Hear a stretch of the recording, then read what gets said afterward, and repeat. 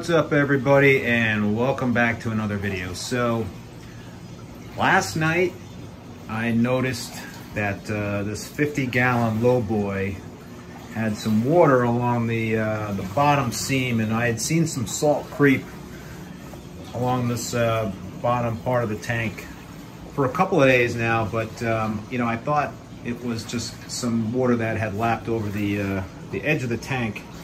But by golly, it was a leak, so I just assumed that it was a seam down below inside the tank that had busted, and so I immediately drained the tank here, and I put all my other frags that I had in that tank into this Coast to Coast Custom Aquariums frag tank, which is a 75-gallon frag tank. So now it's chock full of corals, and yeah. So quite the bummer, and I guess you really do get what you pay for in terms of this tank. I'd actually traded it for some corals with a local fish store. It was brand new.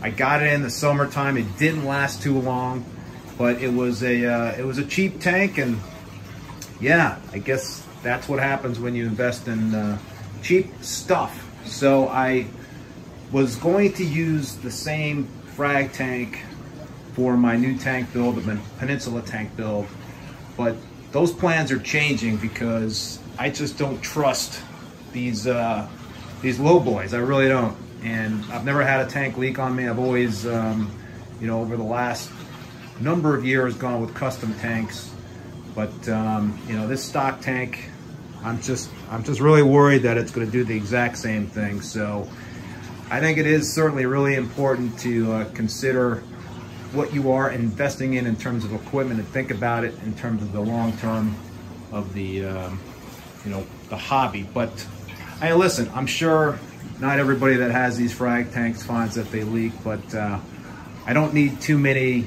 hints in terms of what the quality of this tank is when it just kind of starts leaking after a few months. So that's the deal. I have drained all the water out of it, and it is going to go to the dump.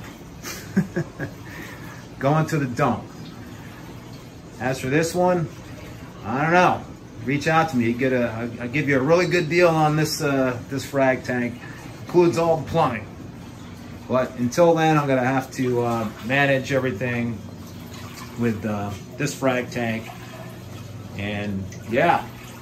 Really need to kind of thin out these corals until I could figure out what to do with this this tank. So this grow out tank is going to be housing all my frags for the time being until I figure things out.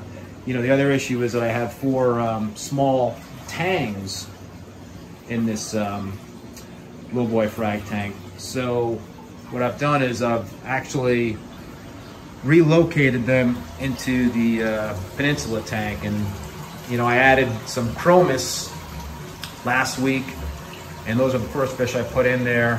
But you know, I did start this with live rock.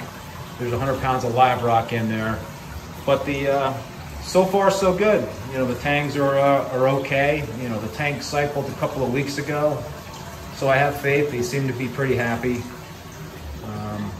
But yeah, had a fun night last night in terms of draining this tank, and I just didn't want to like leave it until the morning. You know, who knows if this thing would have busted wide open. Well, that will do it for this video. If you liked it, please give it a thumbs up and hit that subscribe button.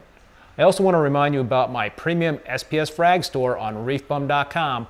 I will leave a link in the video description below. I will also leave links for my equipment store. I do sell GHL, Royal Exclusiv, and Pax Bellum equipment. Many of these products I do use personally on my tanks.